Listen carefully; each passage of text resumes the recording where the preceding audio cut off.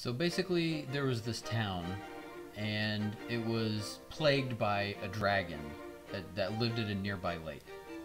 And the people of the town were forced to give the dragon sacrifices. And it started out with like sheep, and then it moved on to like men, and then they ended up giving like their kids, and it was drawn by lottery to who was supposed to be sacrificed to the dragon.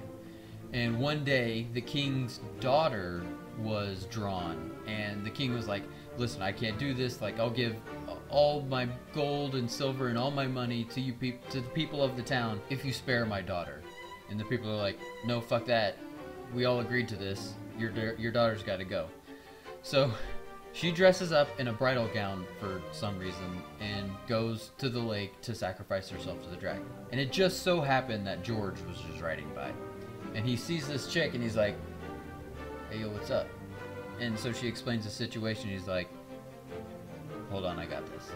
So he fights the dragon and he's like, this is easy. And he asks the princess to throw him the girdle from his horse.